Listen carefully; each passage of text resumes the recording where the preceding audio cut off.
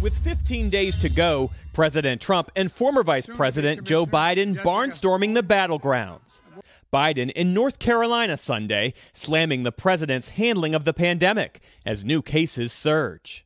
The other night, Trump said at one of his rallies, "We've turned the corner." Turn the corner. Things are getting worse. He continues to lie to us about the circumstances. Biden on offense in a state President Trump won in 2016.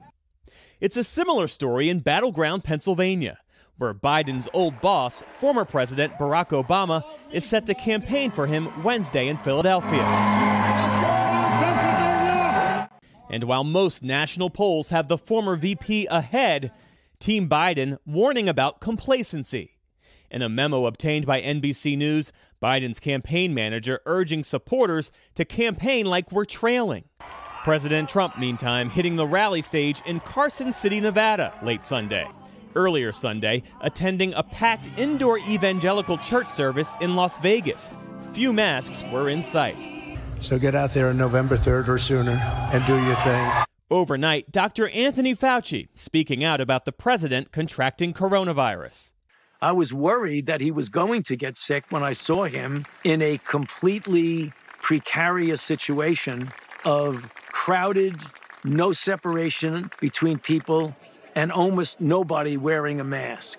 President Trump also facing fresh fallout for attacking Michigan's Democratic Governor Gretchen Whitmer, even after a foiled plot to kidnap her. You got to get your governor to open up your state, okay? Lock them all up. They said she was threatened, right? She was threatened. And she blamed me. Whitmer firing back. The president is at it again and inspiring and incentivizing and inciting this kind of domestic terrorism. It is dangerous, not just for me and my family, but for public servants everywhere. So, Geoff, the pandemic is a central issue in this race. President Trump seems to be using his handling of it to go after Joe Biden. What's the president saying about that? Yeah, President Trump attempted to make fun of Joe Biden during that campaign rally in Carson City, Nevada last night by saying that Biden will listen to the scientists during the coronavirus pandemic and claiming that Biden would spark a massive depression. The Biden campaign hitting back, calling those comments out of touch and the polar opposite of reality.